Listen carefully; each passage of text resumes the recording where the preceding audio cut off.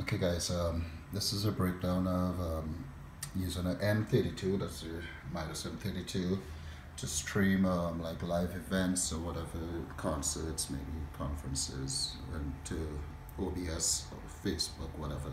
It comes in on the M32 stream over there, and then you obviously select your cameras or whatever, OBS works.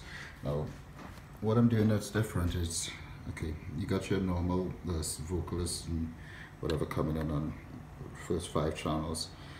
This channel over here, channel 6, is labeled presenter. That's like if you've got someone walking around with a microphone, a wireless microphone, speaking to people or whatever. In my case, it's this condenser over here comes in to that channel. It's removed from the main mix because you don't want somebody walking around in the crowd with coming into the main mix.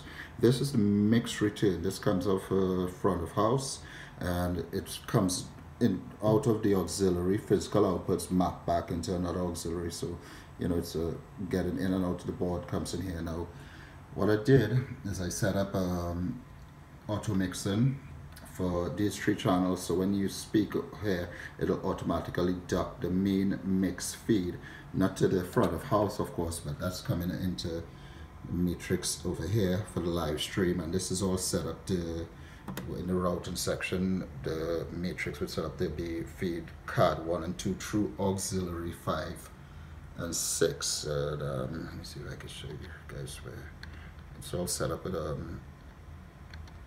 user setting. So user output 5 and 6.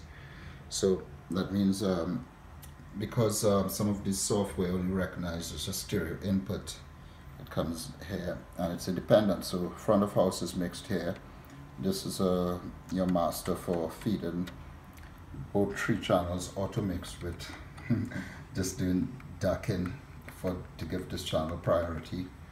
My monitors are on near fields on matrix 1. I always do that, so that live stream live stream comes in on matrix 3 and 4, and video feed, that's I use the RCA outs to go to like a video camera or whatever. Now I do have the lighting control from this section of the board, controls all those stuff here. There's a Kemper in place, and the foot controller, so I can show you this, would allow you to switch scenes, control the lighting and all of that from that. So if I do a solo, it drops the vocals, takes the guitar up, do this, it returns there, over here. It's all synced in.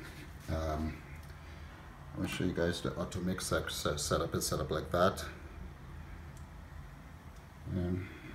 If you got any questions, let me know. Just ask questions. This works with Facebook and whatever. Now, you can use the remote section. You put the power, take the remote, and it brings in this section. So now this becomes like a full DMX controller. So I could get red, green, blue strobes, whatever. Even control hue, saturation, brightness. It's really amazing what you could do. That's pretty much it. Okay.